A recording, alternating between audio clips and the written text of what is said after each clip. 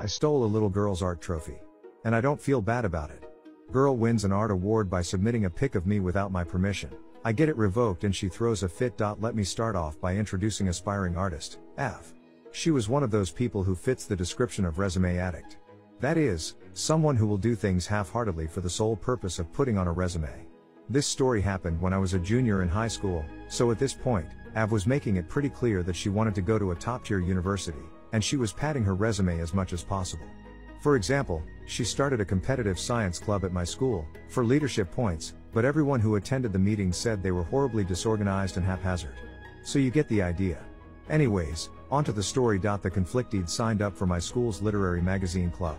One day, the club advisors took us on a trip to various local spots, a coffee house, a nearby graveyard/park, etc., to take photos to illustrate the magazine.